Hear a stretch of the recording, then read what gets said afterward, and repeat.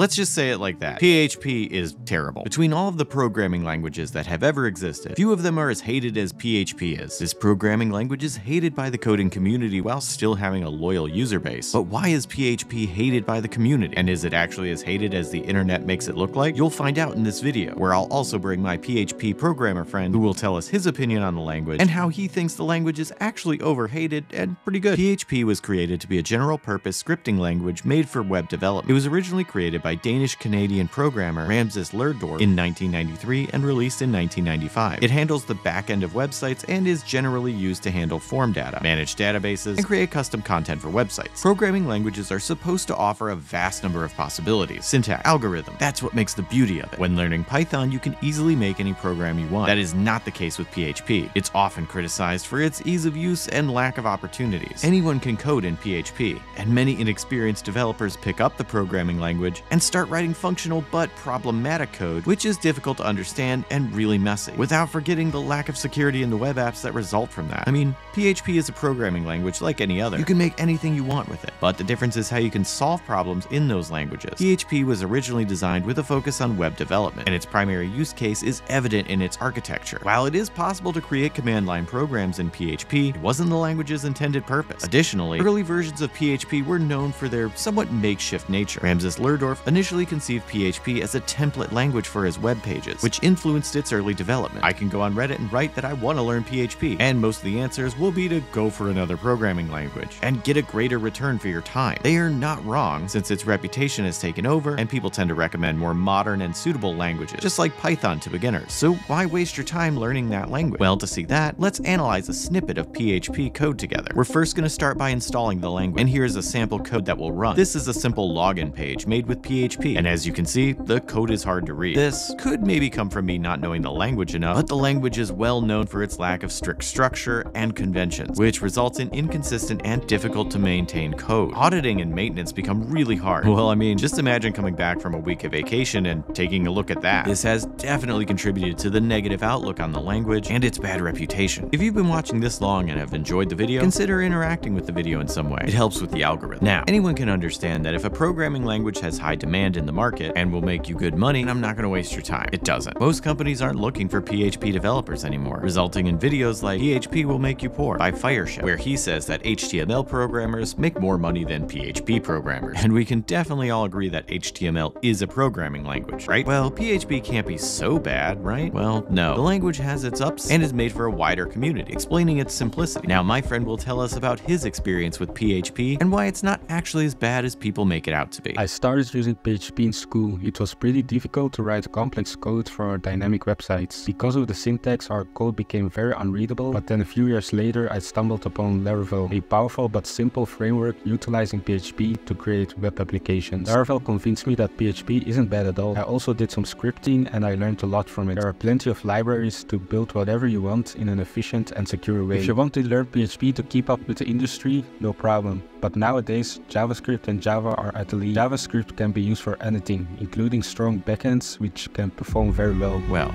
conclusion of the video, don't learn PHP.